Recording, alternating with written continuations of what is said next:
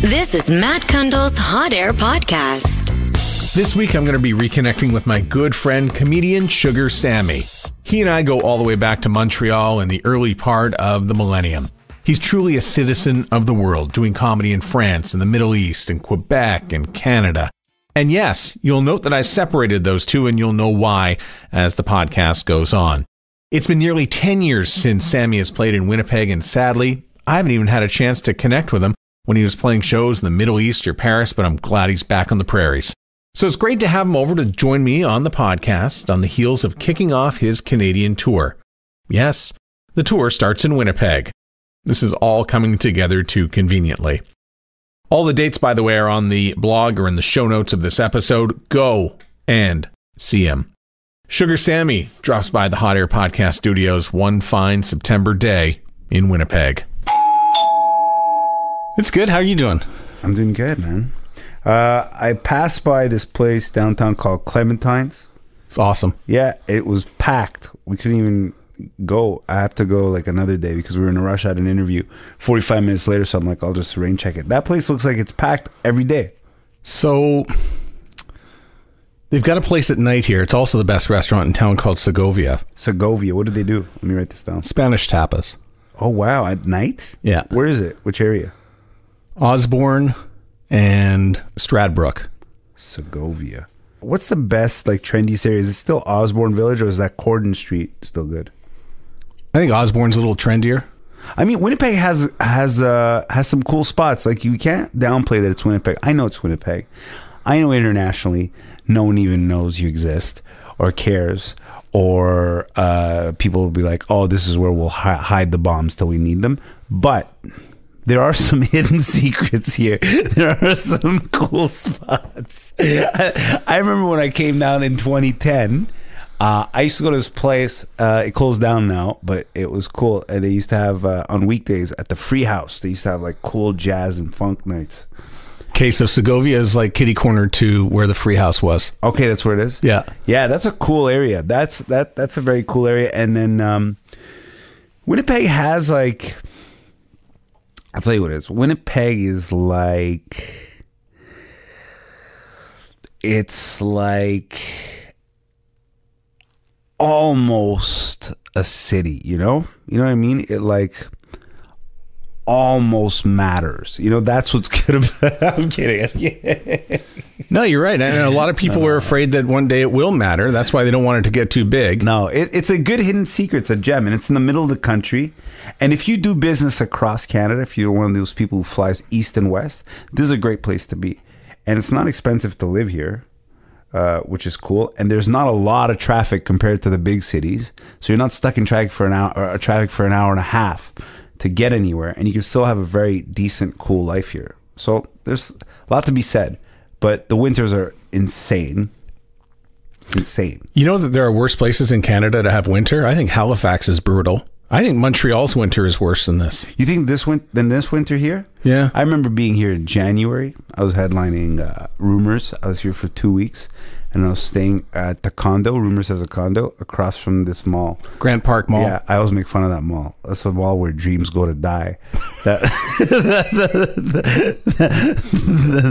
That's the mall where old people get lost. It's like when you have Alzheimer's, they park you there, so because you won't care where you are. But like, but that mall was crazy, Grant Park. And then they have the Good Mall. I went to the Good Mall yesterday because my luggage was delayed, so I had to go buy clothes for my interviews this morning. I went to Polo Park.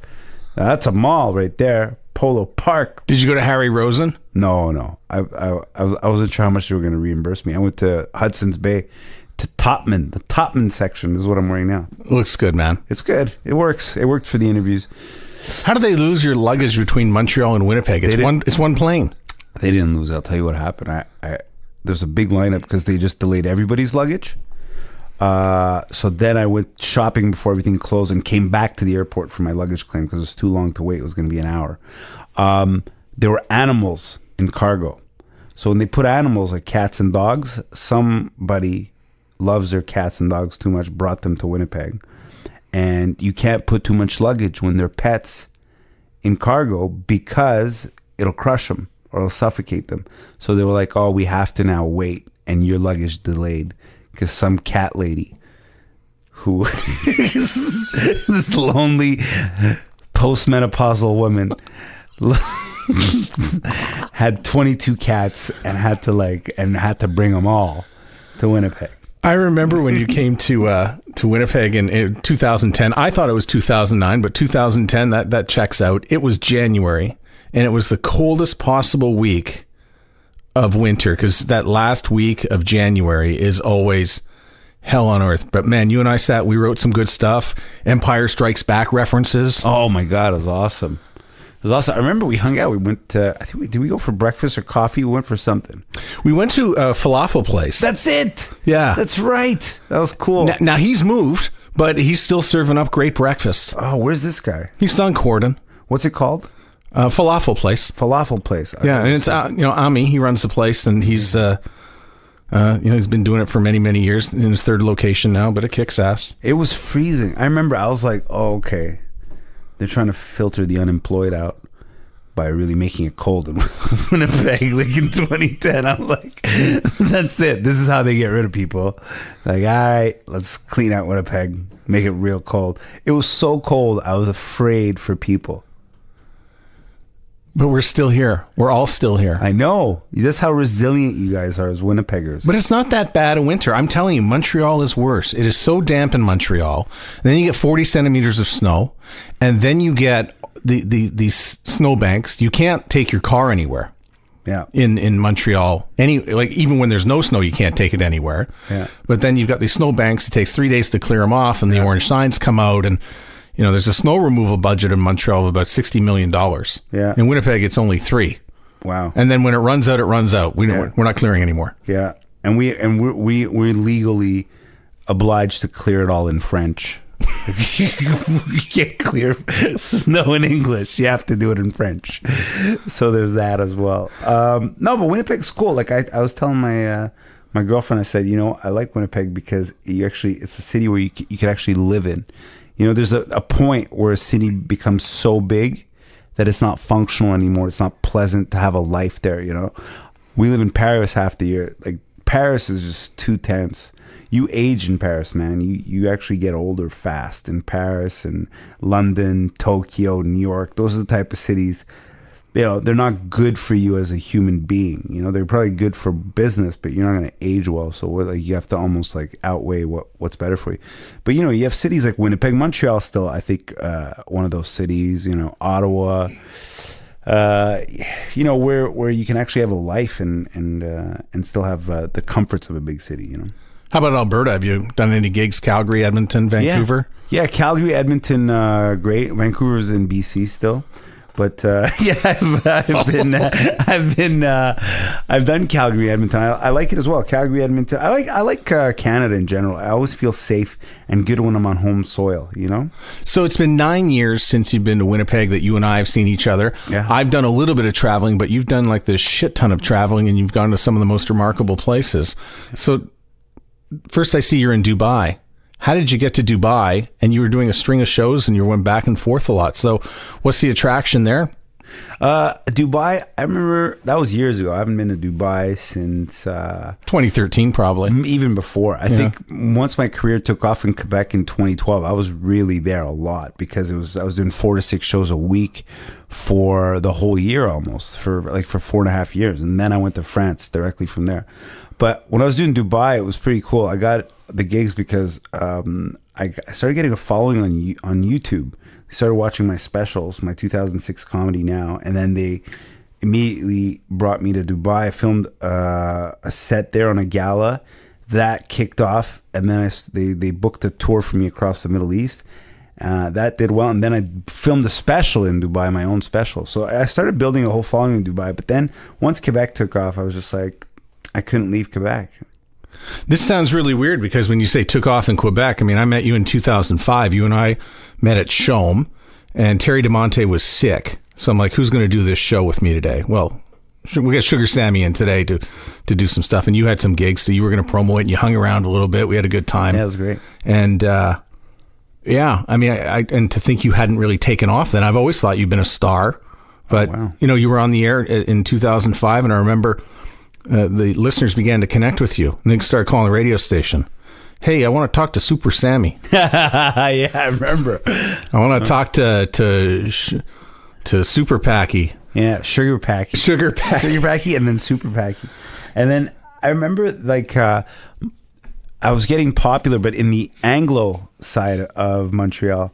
But then in 2012, it really took off in terms of all of Quebec. So the Anglos and the Francos started really following me later on. I think I was like slowly just building my audience. And then with all these appearances, I did a couple sets at Juste pour Rire. I did stuff with Pauline Marois on TV, and it was just like that combo of things that just every time I was on TV, I was doing something that was kind of relevant to to Quebec in a certain way and politically charged, So then once it took off, I was really just filling up theaters, because when I remember in 2004, 2005, when I was doing CHOM and when Terry put me on as well, it was like I was filling up comedy clubs. But then I started selling out theaters later, so that was a whole different level to the success, to the fame. You single out 2012 as being when it really took off. So what happened then? We just put on that bilingual show on sale, so it united both the Francos and the Anglos, and then it just sold out like crazy. We just put on so many shows, man, and I think that bilingual show, I did like 372,000 tickets. It was crazy. And people said, "You're crazy, don't do it." Yeah. That is such a Montreal thing to say. I know. Was it people from Montreal or Toronto who were saying? No, it was Montreal. It's such a Canadian thing too, to be like, nah, it's never been done. I'm always like, it's never been done, we should do it. Most people are like, it's never been done, you can't do it. I like saying, well, it's never been done, that's why we should do it. It's always like, be the first. Why be the fifth one to do it? Can I ask how old you are? I'm 43 now. Okay. So we're separated by about a generation. I'm nearly 50. Okay. So you're really a child of Bill 101. That's right. And for anybody who's listening to this and doesn't know what that is, I'm going to let you explain it because it's so darn hard to explain. But basically, it forced anybody who really wasn't English or who was going to arrive in Quebec to become educated in French and to grow up in French. So did you go to school in French? I went to school in French. I did my elementary and high school in French, and then CEGEP and university in English. CEGEP, for people who don't know, is in Quebec. It's between high school and university. It's sort of a preparatory program. They kind of park you there until you decide what you want to do. It's kind of like the Grant Park Mall of education. they just kind of leave you there for a sec. So I was in CEGEP. I did my CEGEP and university in English. Yeah. So I pretty much got a complete education in terms of the linguistics and having a kind of a local, regional education and an international one. So growing up in Quebec, you had English friends, you had allophone friends, you had francophone friends, and friends from all walks of life. Yeah, I mean, and I think that's one of the reasons I was so successful at stand-up, and it worked for me internationally, is because I'm a product of that. That I was able to. I was born where I was born. I think that had a huge part in my success. The fact that I'm able to translate to so many cultures, because it's not just a linguistic adaptation; it's a cultural one. Meaning, even my show in Quebec, the French one that I did in Quebec, I couldn't have just transposed it and brought it in word for word to France. I had to write a whole new show about the French in France, about what's going on with them and what makes them tick and what they think about and what they're surrounded by every day. So, and that only happened because from an early age, I have that reflex that was, kind of instilled in me by Canadian society of like, get to know someone who's different than you. Don't push them away, And I think that's one of the cool things about being Canadian, is you're able to adapt to pretty much anyone because you've been doing it all your life. This whole country is made up of people who come from different places, different walks of life in different countries, and that's what we're doing all the time. So it's one of the advantages we have here as Canadians in terms of not only comedy and the arts, but business. in terms of diplomacy, in terms of all kinds of different ways of, in different fields and different disciplines. We're able to do that. And that's a very Canadian thing. It's cool. One of your best bits that I remember from, before 2009 involved a Haitian accent. But you got to be from Montreal to really understand the humor that's involved with that, because we hang around in taxi cabs, and predominantly there are a number of Haitians who do it. So a Haitian accent, you can't take that to many parts of the world where people are going to understand it right away. Right. Yeah. And not just that, it's like the authentic behavior of a Haitian guy from my neighborhood. And that's what a lot of people like in the Haitian community in Montreal identifies with. And when I go to Haiti, they all have seen that clip. And I get a huge following when I go to Haiti when they come out, because they know that I'm going to do bits about them. And that comes from hanging out with Haitian guys when I was a kid. And I used to hang out with them all the time. And I still have I'm still in touch with all of my friends from high school, and I still talk to them. So I'm able to have that shorthand, but that only happened naturally. I can't force it. When I go to Toronto, someone's like, you should do a Jamaican thing. I'm like, I don't really know the Jamaicans that well, so I'm not going to do it. I'd rather just focus on the stuff that I know, So I think that's a product of, again, being born where I was. Remember somebody heckled at a show that I saw you last time that you were in Winnipeg, and they said, "Hey, crack some Jewish jokes." And you said, "Hey, I'm trying to become employed in Hollywood." Yeah, exactly. I'm in entertainment. You guys own everything. There's a lot of interaction that goes on in the shows. So what's the difference between, the show being interactive and then somebody heckling, and how do you control that when the show is going on? It feels like some form of controlled chaos when I see your shows. Yeah, I mean, that just, I think, happened naturally. It was a question of survival. I think as Canadian comics, you work in comedy clubs coming up through the ranks, and you end up hosting as well as opening. And it forces you to do crowd work and control crowds, and you're able to kind of have these reflexes and develop these tools to manage an audience, and I think Canadian comics are better at that than most. I think Canadians and Brits, because when we're not headlining, we end up hosting a lot as well in the comedy club circuit, and it's one of those things that comes with the territory. So you see that a lot. It's a skill I think a lot of Canadian comics have, and I certainly developed it just doing that. And then I have fun with it as well. I like interacting with the audience. It's a lot of fun to do. I had somebody from Quebec on my other podcast, the Sound Off podcast, and I try to sort of shed a light to the rest of Canada.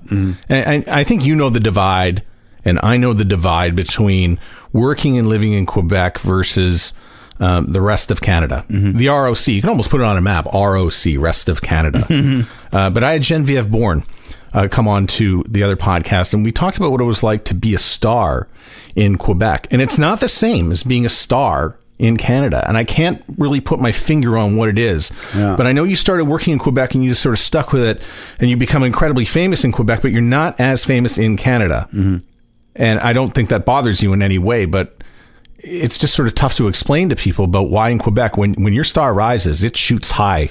Yeah, it goes pretty quick just because it's such an insular society, and then if you kind of do the rounds, the media rounds, like you'll do like 4 or 5 of the big TV shows, and then, lots of the radio, a couple print articles, and you've pretty much, everyone has seen you or knows about you now because of that. So that's how quick it goes. Whereas with Canadians, you have to, they consume so much, such a variety of stuff. They don't just consume Canadian content. They consume so much American content that it's hard as a Canadian to really push through that unless you're doing it in a big way,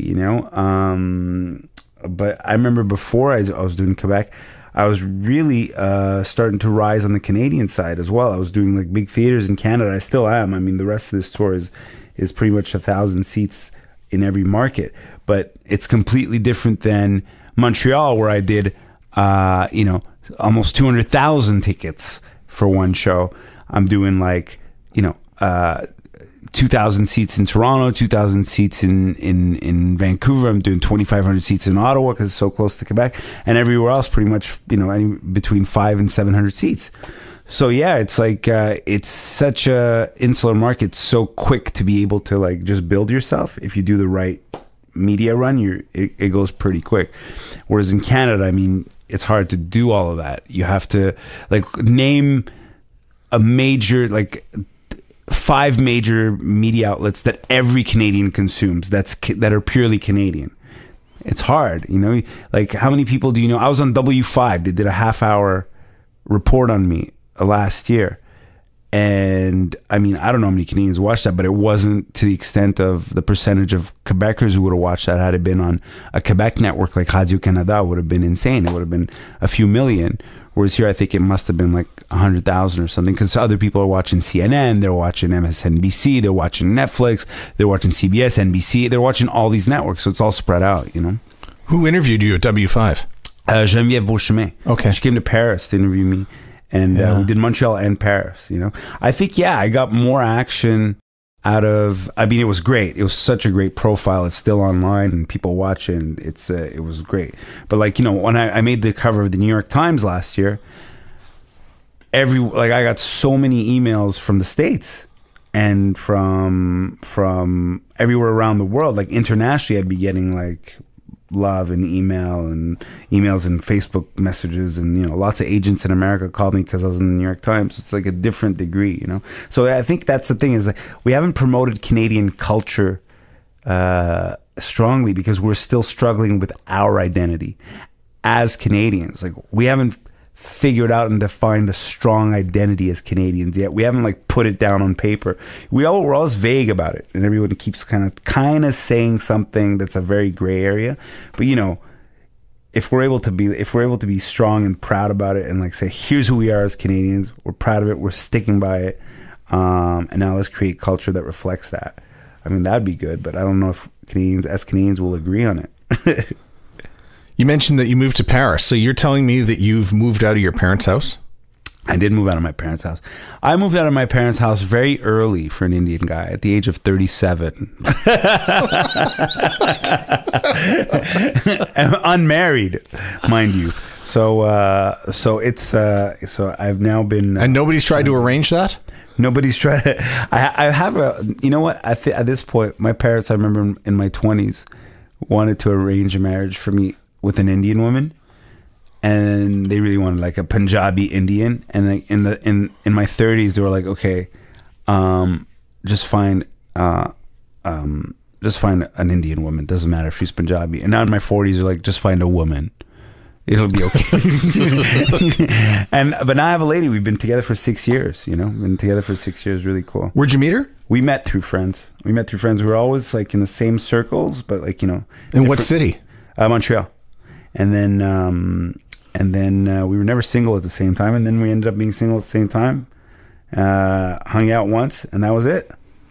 You do stand up in 4 different languages. Yeah. What are they? English, French, Hindi, Punjabi. Wow. Yeah. And let me in a little bit about the France thing, because I see some video that comes out of France and it makes me howl. It's tough to explain. It's tough for me to actually understand, you know, what the French are all about. Because in this one clip that I saw on YouTube, you were on a TV show, and you basically put the French in their place and say, you guys are always busy judging. Yeah. And, you know, toujours avec les bras croisés. Yeah, always right. With the folded arms. Yeah. Look at all 3 of you. Yeah. I thought that was just so funny. And then they panned out, and all 3 journalists had their arms crossed, and they were kind of looking at me. I was like, look at your body language now. Do they even know who they are? They do, and they have a good sense of humor about themselves. I think this is the difference between Quebec and France. When I roast the French, they actually laugh and go, he's right. It's so true. When I roast the Quebecois, they're like, who does he think he is? This isn't true. We're not like that. This is wrong. He's an anti-Quebecer. He hates Quebec, and he's shitting on Quebec. And I'm like, no, this is not what I'm doing. I'm actually identifying some of the problems. This is what my job is as a comedian. You kind of look at a society, go, okay, here are the kinks, here are the flaws. Now I'm going to make fun of them and just kind of identify them. But that's pretty much it. So I've been doing that a lot, and that's kind of my comedy. You know, it's like a cultural roast. And, you know, I mean, Quebecers got mad at me when I went to France. Like, so what are you doing over there? Are you making fun of us? in France too? And I was like, they don't know who you are. They don't even.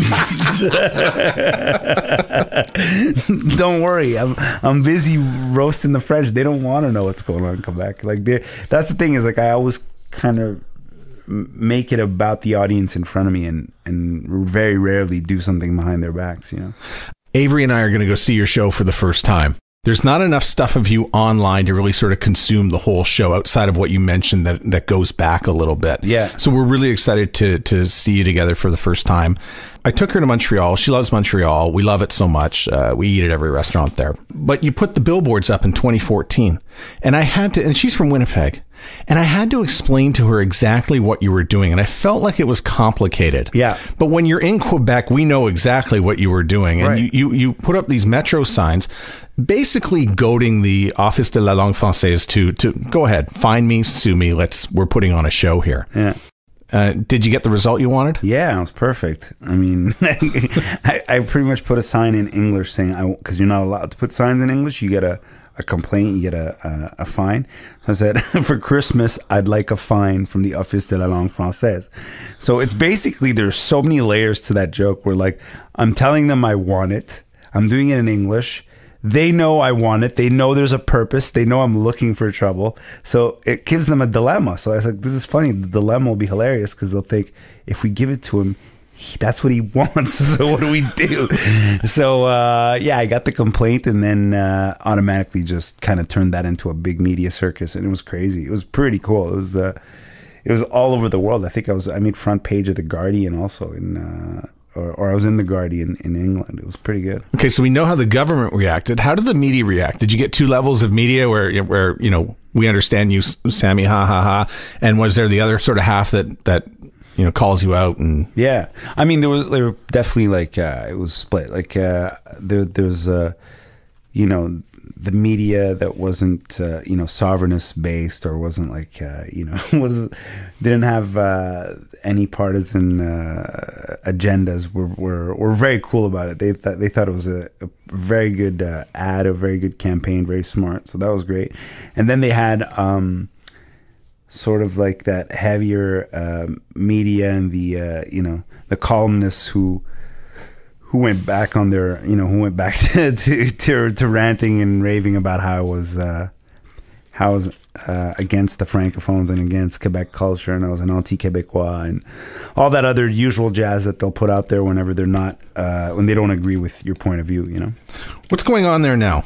Because I try to follow along in the news, because right. It seemed like growing up that there was, you know, it was all about getting the English off the signs. Then they got the English off the signs. Then it was telling us all where to go to school. Then we all went to school. Yeah. And now it seems to be they're telling us what religious symbols we can wear. Is that a good sort of accurate summary of the last 30 years in Quebec? Yeah, kind of. I mean, I think there's so much. I think it's not about language. That's what you realize the more it goes. It's more about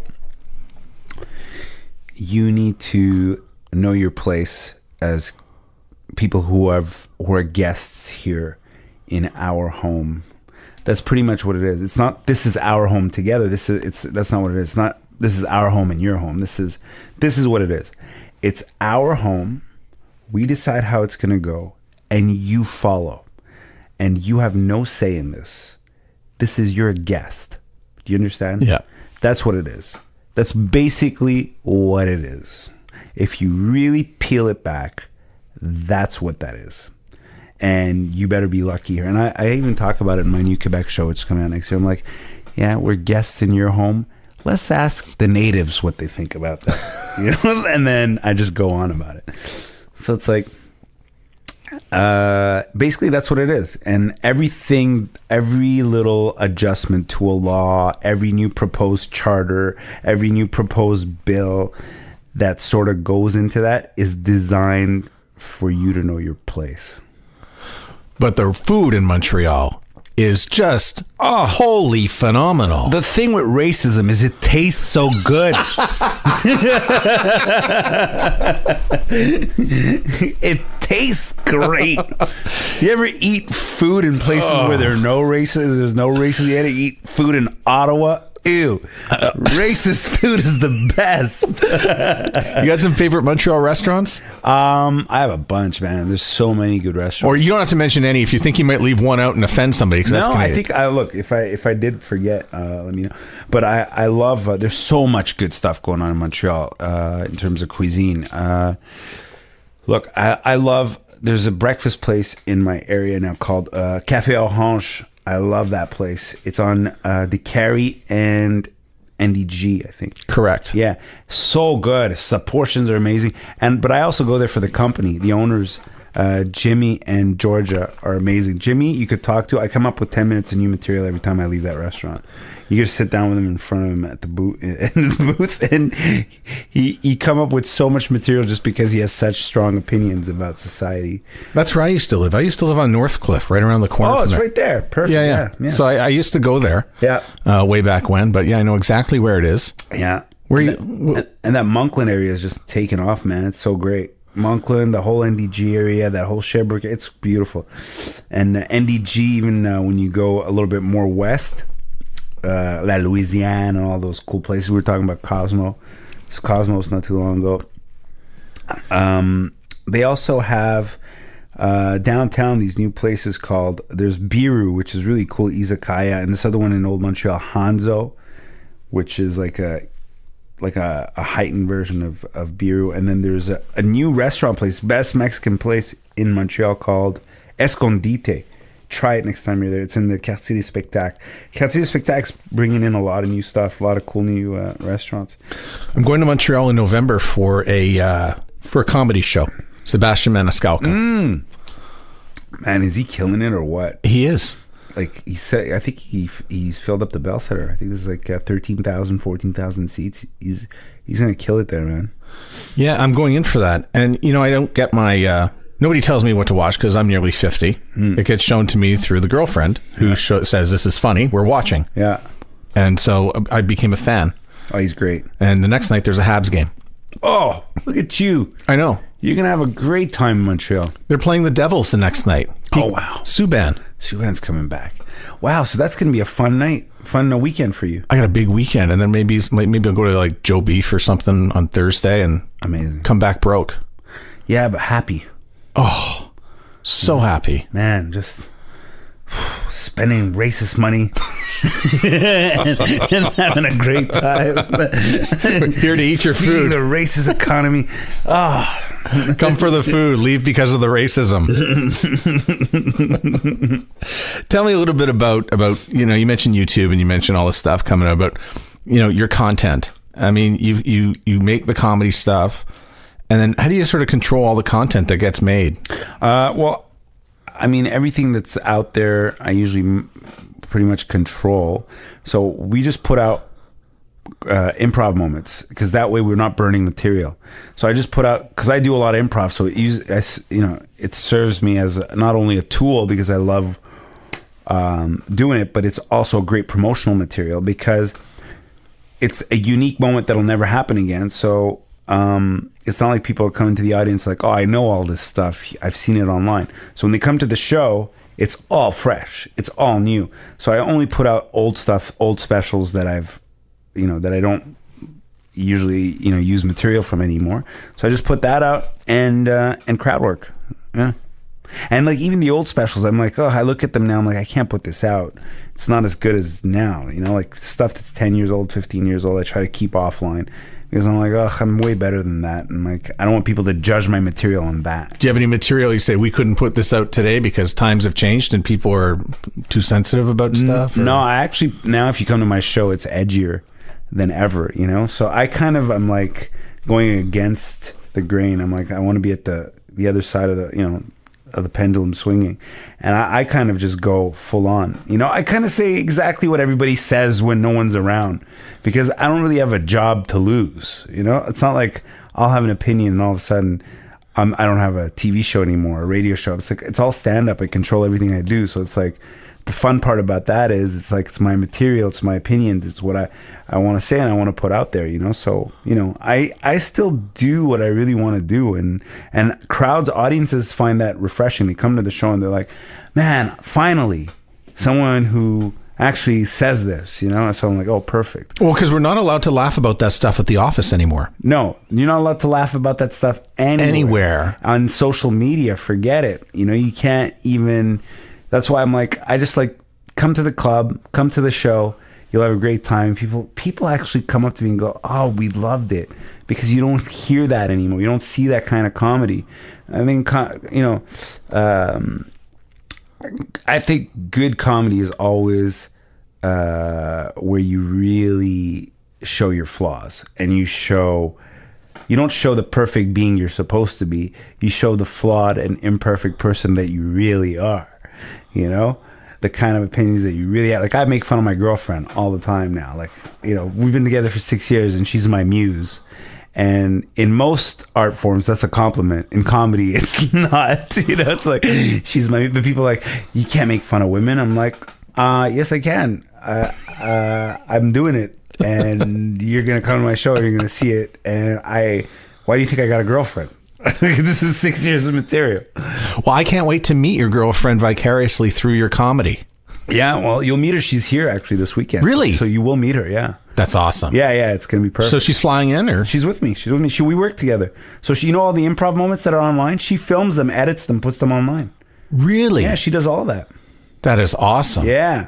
So we're always together. Well, she's killing your social media, man. It's awesome stuff. She's awesome. Yeah, she's great. So she and this guy, Pascal, who's a good friend now, they both work my social media together. And yeah, it's been cool. It's been cool not only for material, and she's the first one I try material on. I always bounce stuff off of her, and she likes it when I go edgy. She's a perfect comedian's wife.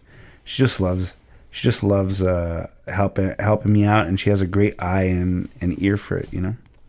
Well, I'm excited to meet her. That's great. Yeah, it's good. 6 years, man. 6 years. I didn't even, you and I have the same birthday, right? 29th. Oh, you're the 29th. No, I'm the 28th. That's fine. 28th is good too. But you have to celebrate on the 28th 3 years out of every 4. Yeah. We say 29th. It's like 29th of February, right? Mm-hmm. Yeah, leap day, man. What's that like? I mean, you must have known that you were weird from the start then, right? It's good. You're special without doing anything. You know? Cool. What most millennials want to be right now. They just want to be special without doing anything. So I had that millennial feel to me. Right. I talk about millennials a lot too. This is great. It's funny. I feel old talking about the millennials. I feel like these kids today... Millennials, I think we peg them, 19 years old all the way up to, I guess, 35, 36-year-olds. I think that's too old to identify them as millennials. I think millennials, we need to create subcategories, because 19 to 22, 23 is a whole different person than the 35-year-old. That's Gen Z. And, you met my son upstairs. He's 18. Yeah. I got the twins who are 20. Yeah. And they're Gen Z. I mean, these are the ones. Millennials are like, yeah, I might listen to the radio once in a while. And it's not cool. Uh-huh. Gen Z don't even know what the radio is. No, and they want applause for just existing. You didn't. My son is very pissed off. You didn't clap. Yeah, he actually seems balanced. Oh no, compared to most of them. Oh my God, he is not balanced at all. No, upstairs he's probably watching Fox News right now. Yeah, with his Trump hat on. Yeah. And he hates universities and he asked me to ask you this question as well. And that's, because you did do universities for a time. So what is it like being a comedian and having to work on a campus or at a campus? And do you just avoid it now, or what's the temperature like out there? I don't know if I'd avoid it. I'd do it. I think they'd avoid me. I don't think it's I'm not afraid of that. I'd rather just go and face the music and just be like, listen, here's what I think, and be like, I know that you're going to go and cry about this and you're going to be mad, but here's what I believe and here's my material, and you don't have to walk away with this, be offended. Thing is, I don't think everybody's offended today. I think everybody likes to pretend to be offended because they like the attention you get by acting like you're offended. Because listen, if you look at it realistically, you have 200 TV channels today. You have millions of websites you could go on. You have so many streaming platforms. You have Spotify. You have all kinds of things you could do. It's not required viewing to watch my special. It's not required listening to listen to my CD. But if you're actively listening to it and then actively writing a blog about it, it's because you want the attention. Because if I don't like something, I'll switch. I'll be like, it's not for me. I don't really like it. I was bored, or I was just too aggressive. I'll go watch something else. So I actually think these people who pretend that they're offended aren't really offended. They just want the pat on the back, and they want to start everybody wants to start their own little movement, on Twitter and on Facebook for that Tuesday afternoon, go get the likes and the retweets. That's what they're looking for. It's almost like your show is a safe space. My show is a safe space to make rape jokes. No, I'm kidding.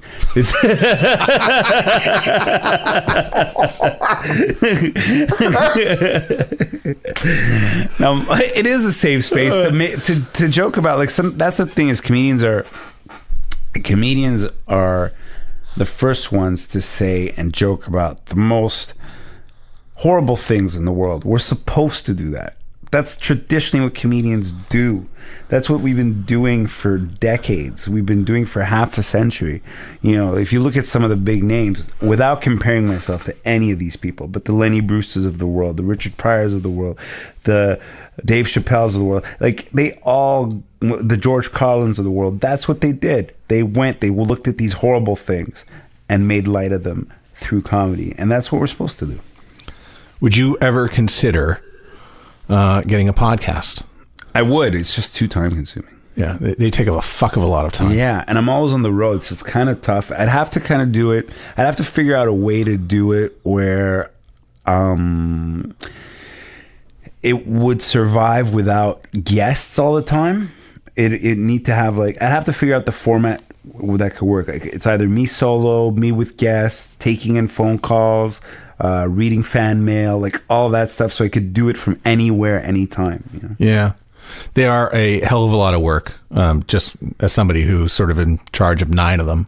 Yeah. It's pretty insane stuff. And the first thing I remember is, sat down, microphone, spent 8 hours working on it, and I came up with 11 minutes of material. Wow. I was like, oh my God, this is not the midday show at CHOM. And no disrespect to Tutal and the work that he was doing at CHOM doing the midday show, but you get your traffic and your weather and your commercials and everything else. It sort of fills up the hour, and here it's just a couple microphones and you and me talking. Yeah.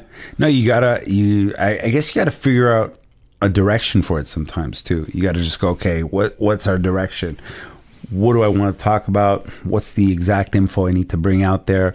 Or kind of, what niche do I want to go and serve? And it's also you have to be passionate about it. I mean, I've been thinking about doing a podcast that's non-comedy related as well. But I'm because I'm passionate about it, I'd love to do something about the 80s. Yeah. Because it's just a decade that I love. There's so much material there. And it'd be fun to just have that and have a couple discussions and even some really cool celebrity guests from the 80s, just people who are can't wait for someone to interview them because it's been so long, just Sass Jordan. Yo, what's going on? Do you have any Sass Jordan memories? No, she was in the box. That's why I thought it, because we were talking about the box before. Yeah, she sang backup. And I was thinking actually the other day of and I'll tell you, it goes back to Geneviève Bourne, because the first time I met her was at it was Steve Miller Band, Bryan Adams, Sass Jordan, and I think the Black Crowes. We're down on Nuns Island doing a show. And I said, oh my God, I forgot about Sass Jordan in that 1992 album that she had. And it's brings back a memory. Yeah, that was a big album in Canada, wasn't it? Yeah, she had an album in 88 and it had a song called Tell Somebody. Yeah. See, that's a good idea. We just bring that back on your podcast. And Sass Jordan's going to join us this week. Man, I like this idea. Awesome. We're gonna take this podcast idea somewhere. Tell Somebody. What was that song about? I don't know. I was like, if any of those kids who hung out with Michael Jackson just listened to that song, life would have been different.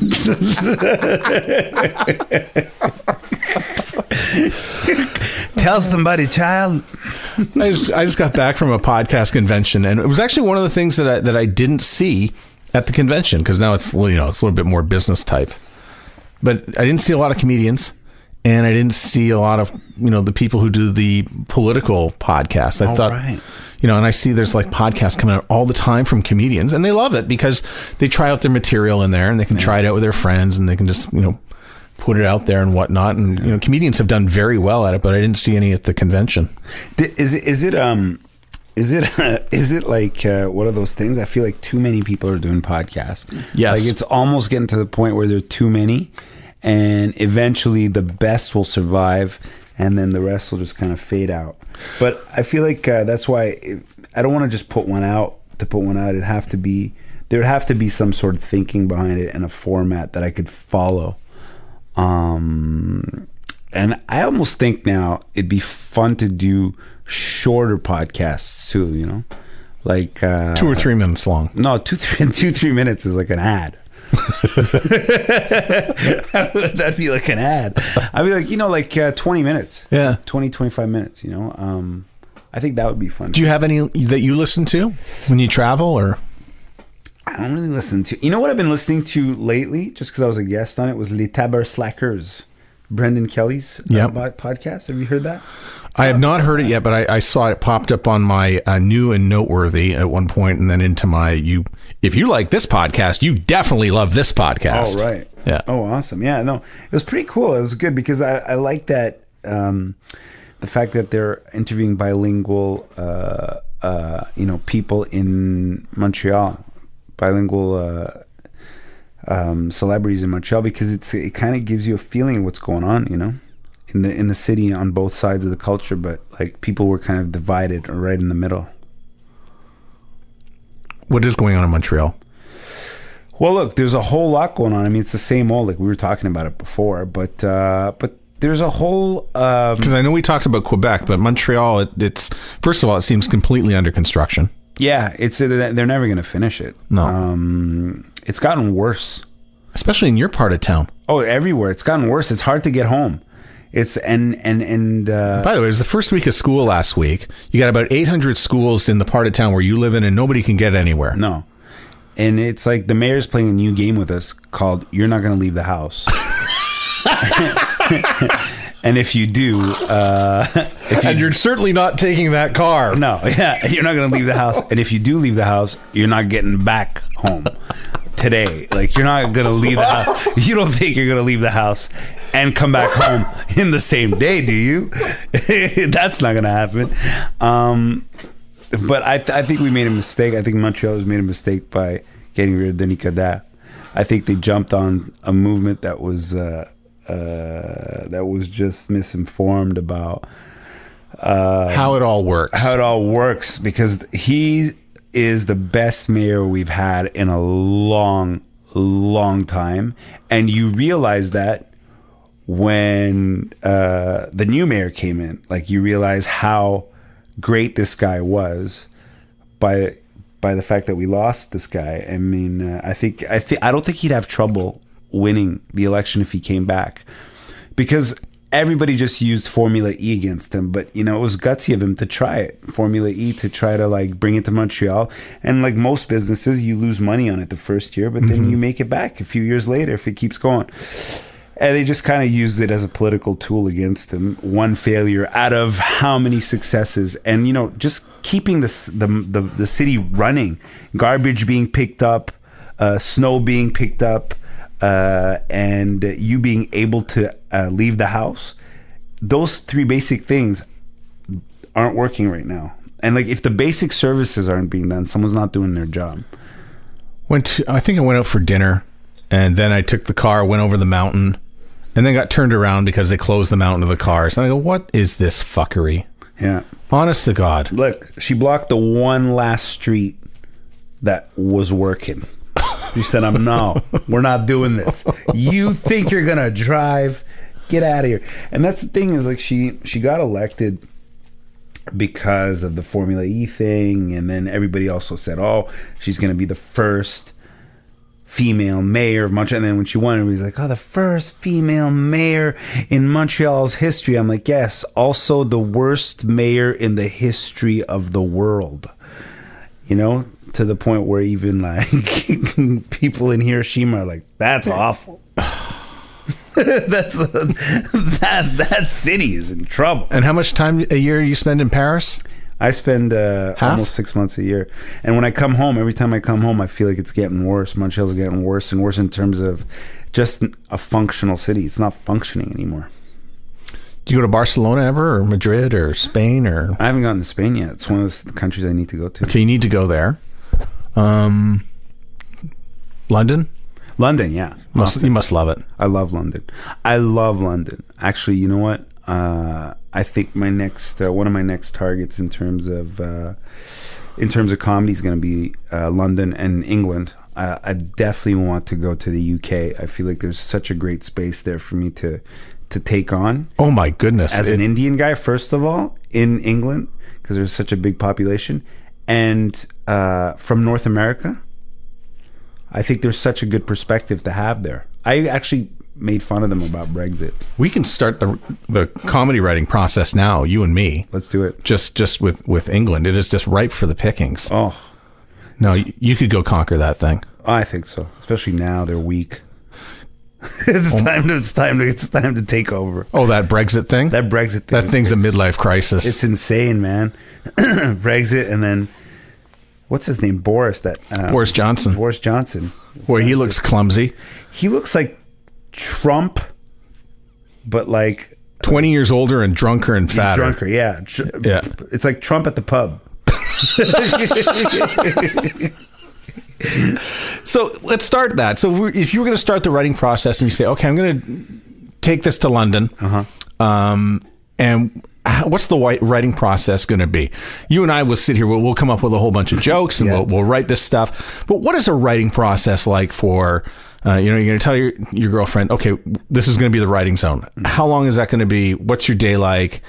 And what's the plan of attack? I have to move there. Yeah. I'd have to go there, and then right away, as soon as I land, the first thing, because the differences pop out right away when you're not from there and you haven't been there in a while, and just start writing everything, and then start trying it out on people, and then it's all trial and error, taking it to open mics, kind of feeling it out, also sitting down with locals, asking them questions.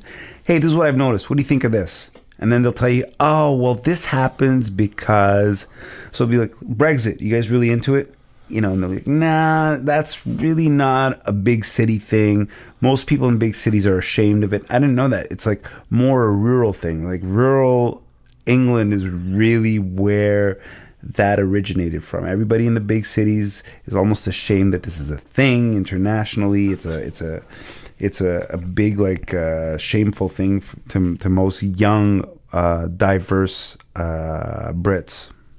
You got to feel a Briton anyways, because I remember some of your old material. You talked about the Brits. They're just so drunk all the time. It's true. They drink so much. Yeah. I've never seen that level. It's almost like they're trying to have Guinness come down and say, we need to have a section in the book for how much you guys drink. Like there's got to be a drinking Guinness Book of Records. They're bad at it. They're crazy, because I almost understand it too. They drink every day, and it's almost a sport, and it's environmental, right? Because I remember when I was there, and I don't really drink. I only drink very rarely.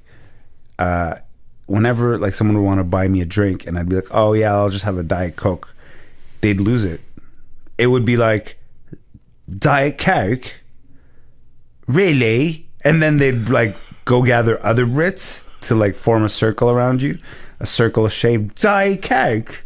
And then like, you gonna drink a Diet Coke? I'm like, yeah, I thought, it's Tuesday morning. I'd take it a little bit easy. So it's kind of like a cultural thing over there. Yeah, I was mentioning Barcelona because I've been a few times, and girlfriend Avery and I, we got back from Bilbao. We took the train in, got to Barcelona, and I promised her lunch in the town square. And we got into the town square, and you could hear this noise. And it was like this rabble, or it sounded kind of like a riot. It was like, and it's only noon. No, it's actually 1 o'clock, 2 o'clock maybe. That's when they have lunch in Spain, and it is loud. And it was Manchester United fans who were there for the UEFA Cup or something, and it was a drunken mess at 2 in the afternoon. I was like, oh, these fucking people. And when I mean these fucking people, I really just mean football fans. Yeah. And I don't necessarily mean Manchester United. It could be Liverpool. It could be anything. All of them. Yeah, all of them. And they were there to play Barcelona. And I've never cheered for Barcelona so hard in my life. Because you just don't want those people out on the street celebrating. And we were leaving the next day, and they were all hung over at the airport, and they looked like the saddest sack of drunk needing a drink at that hour. I'll tell you, I realize why they drink. I might use this on stage. Is because they're not pretty people. No. So they need to get drunk to have sex with each other because they wouldn't have it sober.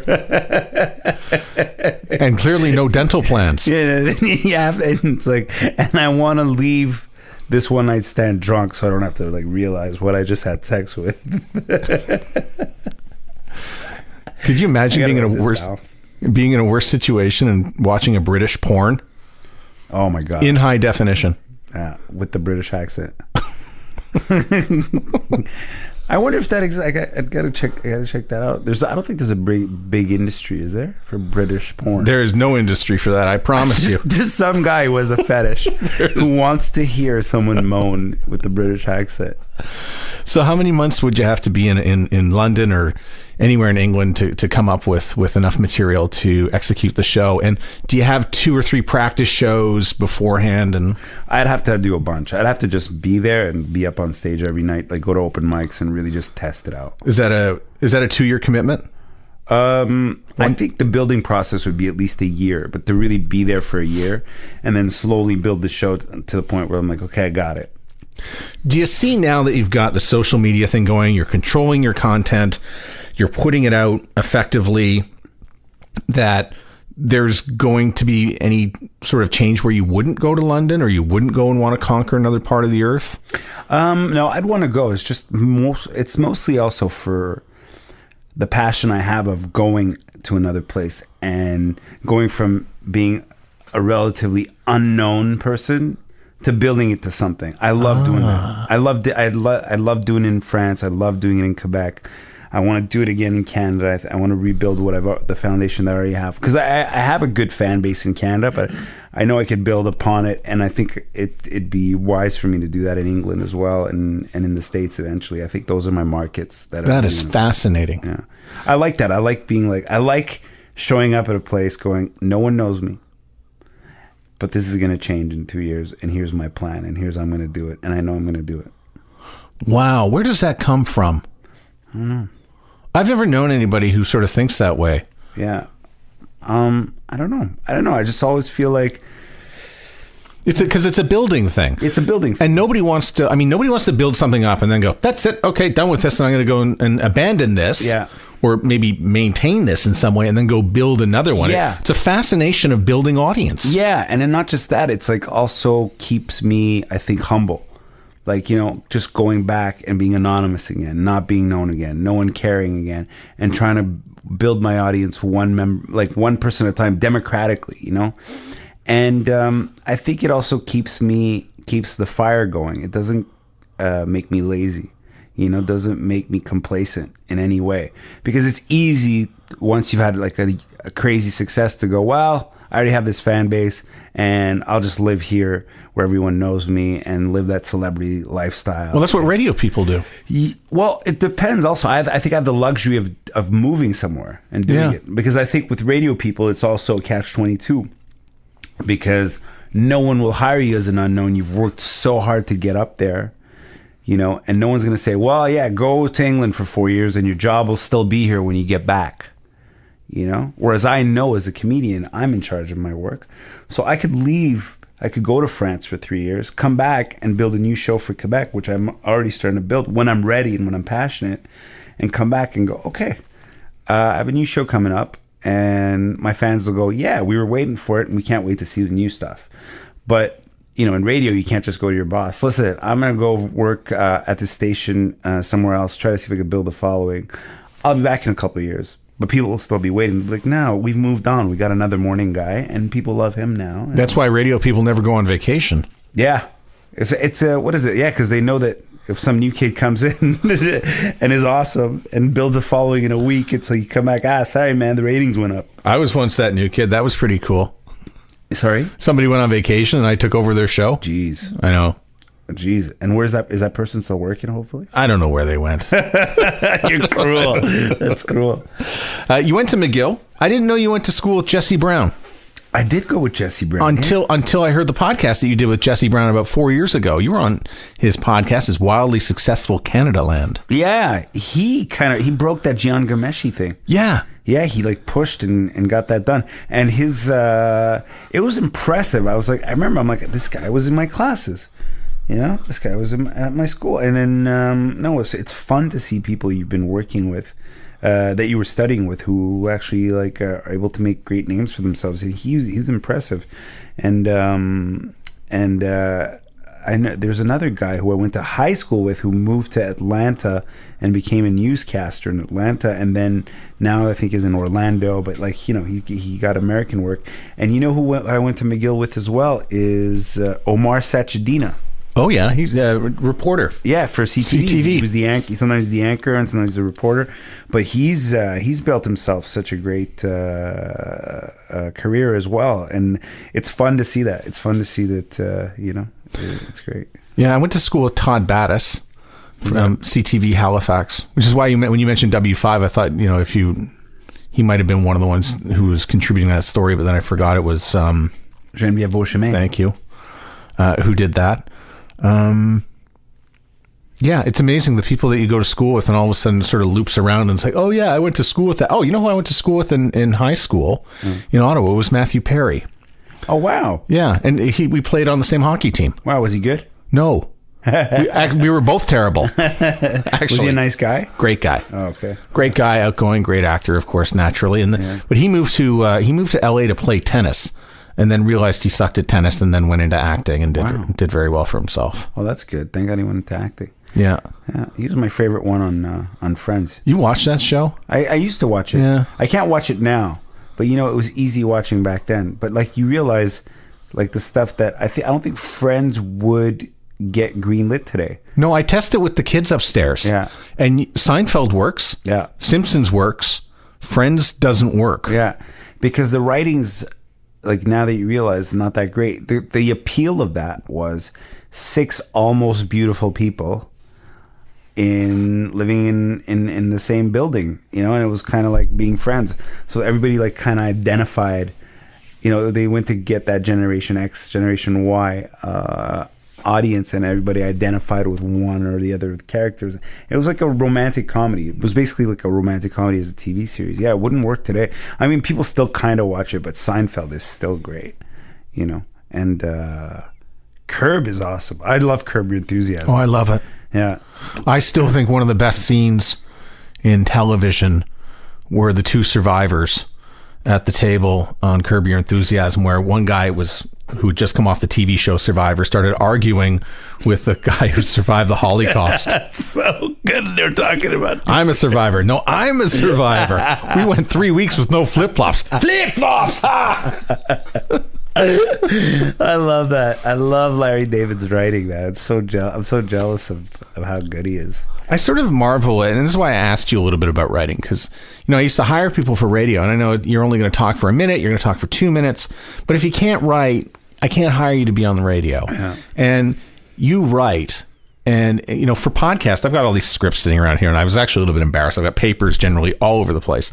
But when I do a podcast, not the interview one that we're doing here, but most other ones, I script them out. Right. And then I read them conversationally. Yeah. And I know some people think that's a little bit weird, but I write it, and then I perform it. Yeah. And then it goes out. Yeah. And these are just interview type podcasts. But if you can't write, it's going to be very, very difficult for you on any stage. I agree with that. I definitely agree with that, because I feel like people, more than, you know, wanting to see faces, actually want to hear voices. They want to know what your point of view is. They want to know where you stand. They want to see something that they're surprised by also. That's why I feel like this political correctness thing is just going to hurt the arts, because the cool thing is seeing someone who has a different point of view than you do, is hearing someone who's thinking outside of the box and see what they want to say. I remember when I was on The Social, it was great. I did this interview, you know, the social, it's like it's on CTV at 1 o'clock. 1 o'clock, yeah. That's when I know that there's nothing on TV and I got nothing to do. But it's fun to be there in the middle of like 4 women, and they were talking about like something like Justin Bieber getting married at his age, and like, do you think it's okay for people to get married at such a young age? And I said, and I knew this was gonna have people go, what? I said, I don't think marriage should be allowed until divorce is illegal. And then you could, what? And then I heard backstage people in the green room, like the makeup artists and everybody, the producer, were like, what did he say? And ran to the TV screen, like, what is he saying? And then I explained myself. I said, look, I get people getting divorced when there's extreme circumstances, but you cannot get divorced anymore because of irreconcilable differences. You got to work it out as adults. People don't want to go through the pain of, you know, of having the bad times. The thing is, when you get married, you agree to the good and the bad, and you get through it and you work through it. But people want that automatic Big Mac drive-through solution for everything. It's not working. Well, let's move on to the next thing. And it sort of eased that statement. And I feel like it was fun to bring something that's not scripted and pre-written, pre-existing in a box, that, in, you know, statements that people hear all day, all the time. And that's fun. I think that's fun in comedy as well, is to have someone go, well, look, do I have, like, I talk about this too. I'm like, do we have to like now champion everybody who wants to be who has a certain, who like thinks of themselves in this way or that way and wants a pat on the back? I was like, you know, we've lost the art of tolerance. You know, can't I just tolerate you instead of be happy about who you are? Like, tolerating was great back in the day when it was like, let's be more tolerant, you know? Yeah. Not more like. So I felt like bringing that point of view on stage was fun. People were like, yeah, that's kind of funny. It's like, I don't have to champion everybody who says that they feel a certain way, you know? Yeah. I also miss the days when I could reserve the right to be wrong, you know, without getting some sort of backlash. Yeah. And I'm also glad not to be tied to anybody corporately who would say, well, you know, you really shouldn't express that opinion based on blah, blah. Why can't I just express the opinion and own it? When do you own my opinion? Yeah. You know, just because I happen to work for you doesn't mean that the opinion has anything to do with you. Well, you know, we could lose some advertisers over that. I go, well, that's a bad relationship you got with your advertiser. You set that up, not me. Yeah, exactly. Well, it's like the equivalent of everybody going, well, today you can, from now on, you can only wear gray. That's all you can wear. You're not allowed to wear blue or red because those colors affirm too much. They're colors you're committed to an opinion here. You're committing to a color, a real color. You can't say blue. You can't say red. So that's what it is. It's like people are afraid to express a real opinion, like a strong opinion, and go, look, this is what I feel. And I'm not backtracking on this. Because today you got to go, well, let's think about the situation a little bit and let's evaluate it. And you're basically saying nothing. Yeah. And someone's getting a check for coming up with those words and stalling. Yeah, exactly. Yeah. Okay, how do we say something without saying anything? You know, that's basically it.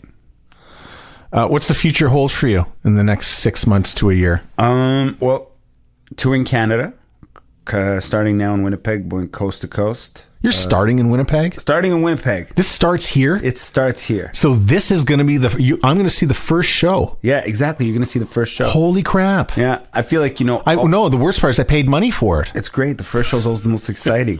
That's where the mistakes happen. Okay. That's where people go, I can't believe you just said that. I would have come to night 3. Night three. By then I'll have filtered out stuff that's too controversial, what people can't handle. So I do want to come for the first show. You want to come for the first one where everybody gets mad and there's a riot. This is going to be awesome. Outside, yeah, because the first one is where I put everything out and then I see where the Canadian sensibilities are and go, okay, this got awkward. Now we're going to have to move this around. We'll see what happens with this. Okay, the LGBTQ community is going to come and parade outside my house. You know, so I have to like really kind of, you know, nuance everything and feel. But the first night is where I really go gung ho. So. That's going to be good. I'm going to be there. I'll be front and center for it. Yeah, the first, and probably the late shows even. Like, the late shows are usually... well, you have the sensibility to turn it up a little bit at night. Yeah, and not just that, the late show, you have more time because there's no second show after. Right. You know, so you're able to kind of go longer as well. So Canadian tour up until mid-October. and then France, everything but Paris. Then during that tour, in the middle of that tour, I'm doing the semifinals and the finals of France's Got Talent. I'm one of the judges. I'm the Simon Cowell of France. I got that left chair. And then American tour beginning 2020. Paris, a big run in Paris again, mega big theaters in March 2020. And then that's it. Continuing, Canada, France, the UK. So it's all up on my website, sugarsammy.com. Great. Do you have so the American dates are up there too? American dates aren't up there yet. We're still working them out, but they're going to be there. Okay. Because, Minneapolis is just 7 hours south of here, right? Minneapolis. Is Paisley Park now available for us to visit? Is it like the Graceland? It's it's as advertised. You need to go. I'd love to go. Yeah. I'd love to go. I'd love to go see what happened. What the vault looks like.